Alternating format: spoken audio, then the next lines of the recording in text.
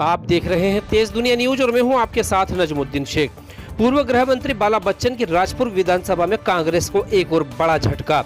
राजपुर विधायक बाला बच्चन के विधायक प्रतिनिधि व राजपुर नगर पालिका के पूर्व उपाध्यक्ष जितेंद्र यादव, पूर्व ब्लॉक कांग्रेस अध्यक्ष दीपक पटेल सहित 12 कांग्रेसियों ने आज भारतीय जनता पार्टी का दामन थाम लिया एवं बड़वानी कार्यालय पहुंचकर सदस्यता ग्रहण की। बड़वानी भाजपा कार्यालय में इस दौरान खरगोन बड़वानी सांसद गजेंद्र पटेल, भाजपा जिला अध्यक्ष ओम सोनी और राजपुर विधानसभा क्षेत्र के अंतर सिंह पटेल भी मौजूद रहे। कांग्रेस से आए 14 कार्यकर्ताओं का भाजपा सदस्यता फार्म भरवाकर उन्हें सदस्यता दिलाई गई, फिर माला पहनाकर मिठाई खिलाई गई और भाजपा में स्वागत किया गया। ज्ञात हो कि इससे पूर्व भी अंजड़ के 3 कांग्रेसी नेताओं ने भाजपा की सदस्यता ली थी, जिसके बाद से अब तक सियासी घमासान मचा हुआ है।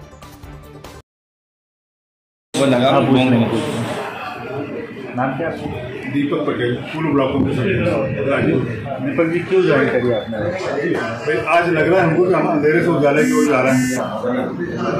यहाँ भारतीय जनता पार्टी की रीति नीतियाँ, संगठन का काम, मैं भी संगठन में था कांग्रेस में, तो वो संगठन की नीतियाँ वहाँ की और यहाँ की बहुत अंतर है। हम बरसों देख रहे हैं, मुझे कांग्रेस में 35 साल हो गए।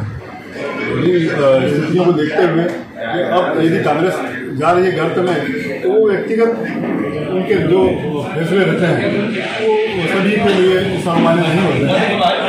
कार्यकर्ता रुष्ट हो जाते हैं, परेशान हो जाते हैं, उनका काम नहीं होता, जैसा कि हमारे जिले में होता है। इसी वजह से हम बीजेपी के काम से प्रभावित होकर यहाँ के संगठन के काम को देखते हुए हमारे जिला अध्यक्ष जी, हमारे मंडल अध्यक्ष जी, उनके वर्ग को देखते हुए लगा कि काम सब मिलकर करते हैं और देश का विकास करने में सभी का सहयोग है।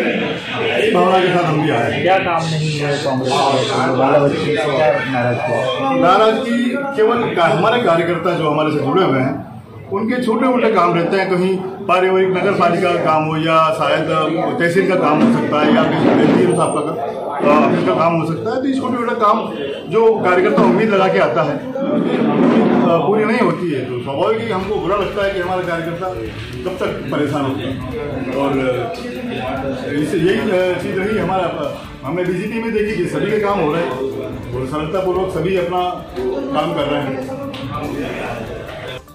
आज आपने पार्टी में क्या संतोष, क्या किस तौर पे संतोष? कांग्रेस में क्या है कि कार्यकर्ता काम नहीं हो पाते हैं। कांग्रेस में जितना समय दे पाता है पब्लिक को, कार्यकर्ताओं को, इसका कारण ये रहा है कि राजनीति से हम लोग प्रभावित बाला बच्चन